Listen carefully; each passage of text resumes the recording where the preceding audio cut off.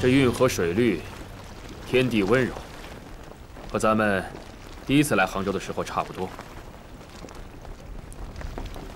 是差不多。行宫一带近西湖和孤山，孤山梅花多，又名梅雨，是你喜欢的。多谢皇上还记得。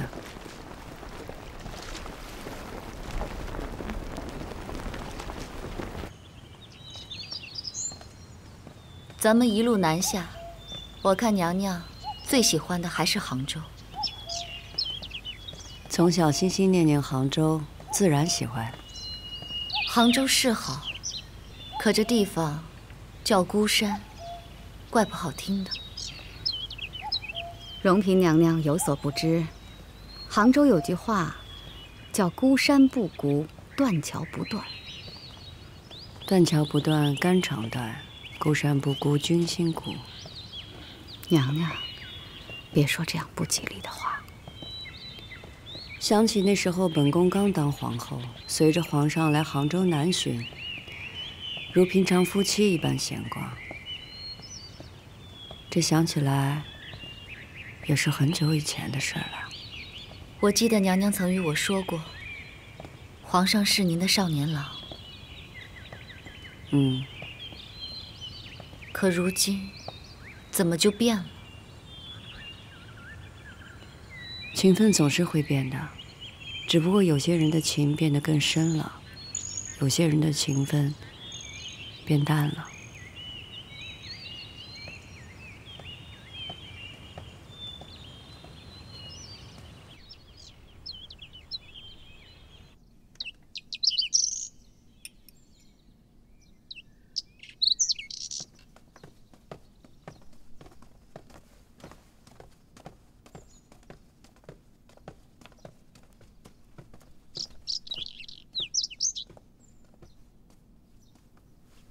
臣妾见过皇上。容嫔啊，朕叫李煜去唤你过来，怎么拖延了半日啊？臣妾与皇后娘娘在孤山赏梅，皇上也是知道的。皇后的心情可还好啊？既然皇上这么在意皇后娘娘，不如自己去问她，何必拐着弯的来问臣妾？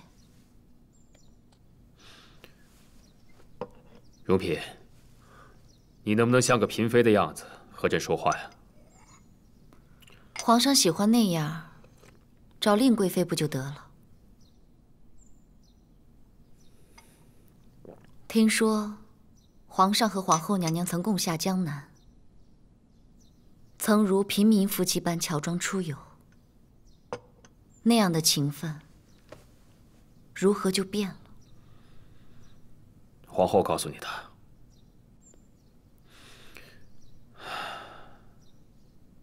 可皇后她……皇上是想说凌云彻那件事情吗？您真的相信吗？再者，凌云彻污了皇后清誉，已经被处死。皇上非要一臂在臣妾这儿问着皇后，又一臂与皇后娘娘怄气。容嫔，你别仗着朕宠爱你，就如此的不知收敛。皇上3宫6院，每到一处，自然有各地官员奉上歌女舞姬。皇上若觉得臣妾真的放肆，自有人巴结哄着你。臣妾告退。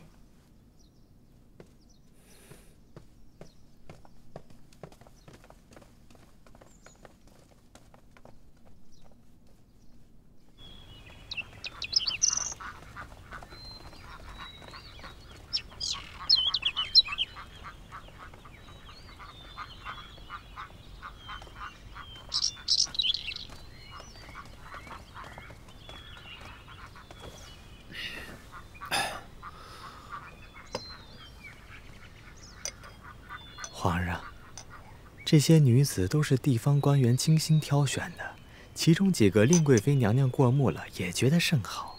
皇上一个也没瞧上。一个女子啊，在宫里、闺阁里待久了，就会被规矩束缚着，变得呆板无趣。即便是朕所带的那些嫔妃，莫不如是。皇上真的动了这般心思？是个男人，哪个没有这样的心思？皇上既不翻嫔妃们的牌子，也看不上官员们送来的女子，是得给皇上找个大乐子了。哎呦，这事儿啊，若是被太后和皇后知道了，皇上随愿，自然会明白您的好处，念着您的体贴。而且这种事儿，皇上自个儿都得捂严实了，怎么会走漏风声？谁也想不到，是您安排的呀。这样的女子出身下贱，皇上一时欢喜未必会带进宫，就算换个身份带回去，也不会威胁本宫的位置。令主聪慧，谁能得皇上一世恩宠呢？不过都是一时兴起罢了。人，你得亲自挑选。一，得是不曾侍奉过人的；二，得让皇上知道是本宫的好意。可懂了？奴才明白。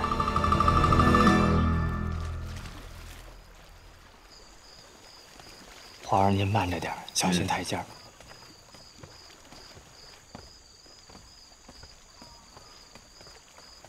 皇上留神有水，地滑了。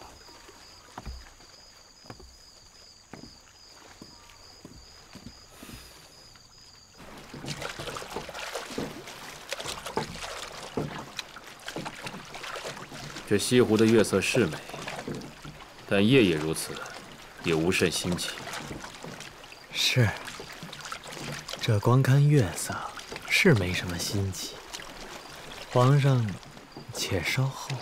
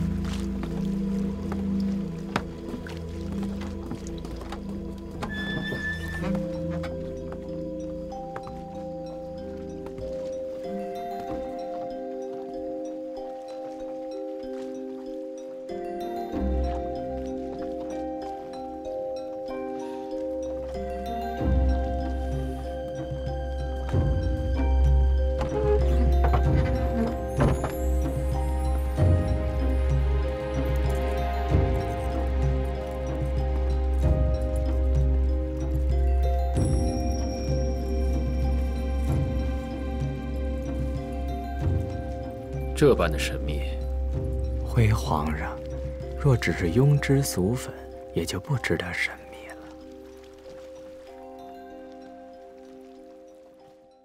令主的吩咐着实高明，奴才依着选的水玲珑姑娘，表现果然不错。很美吗？美是美，更要紧的是趣致。哦。不过谁也不能和令主您比呀，您是天仙，他顶天了算是个燕妖。秦楼楚馆里出来的货色，能算什么？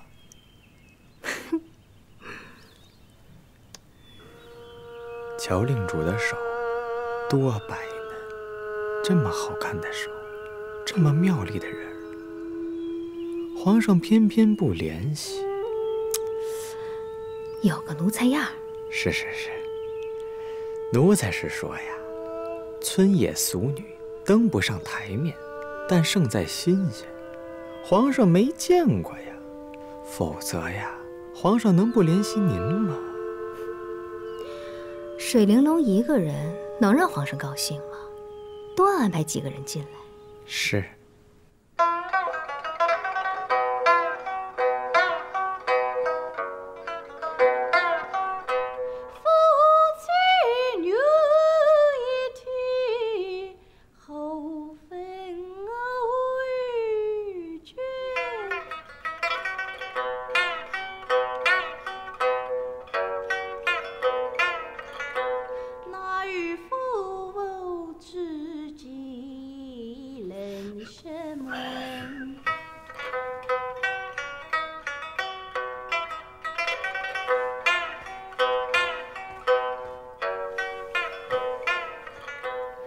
皇上要是听累了，就歇一歇吧。要不，去各位主那儿走走？皇后一阵尴尬，容嫔冷淡，其他人一脸讨好献媚，像是没骨头似的，真谁都不想见。那晚上水姑娘会过来。极好。这个女权说的书啊，朕也听腻了。上次后让她出宫吧。这，你安排水玲珑的事情，皇后知道吗？请皇上放心，这事儿奴才我都不知道。另外，奴才我不敢鞠躬，这一切都是令贵妃娘娘的苦心，是娘娘安排的人。好得很。